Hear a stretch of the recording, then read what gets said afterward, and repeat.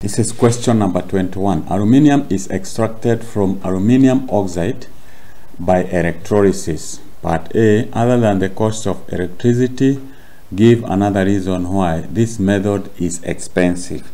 So other than electricity, this method is expensive because the oxygen reacts with the carbon of the positive electrodes, forming carbon dioxide, so they gradually burn away, thus they need to be replaced frequently. So to answer that, you can say the graphite anode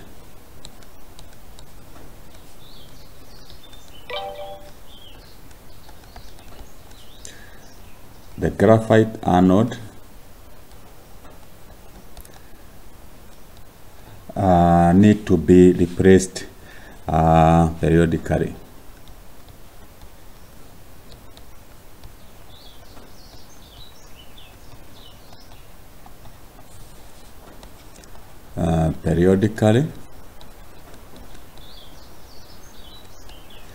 Or occasionally.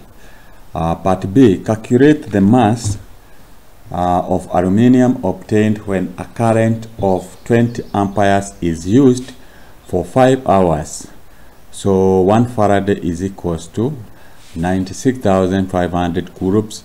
Aluminium atomic mass is 27. So what we do here is we say charge is equals to current multiplied by time, which in this case you say we have 20 amperes, you multiply by 5 hours and you multiply by 60 to make them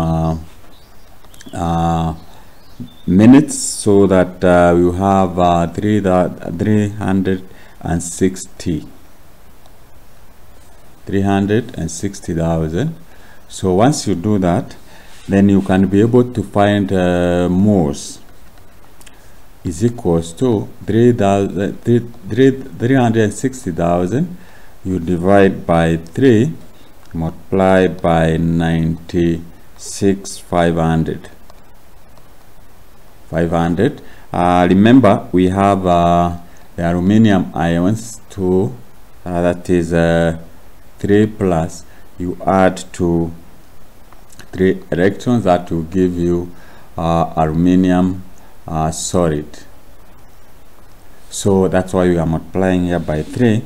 So we say mass is equals to so when you multiply here, you get it is 1.244 moles, and we have the atomic number there. So mass is equals to 1.244. you multiply by 27 given here.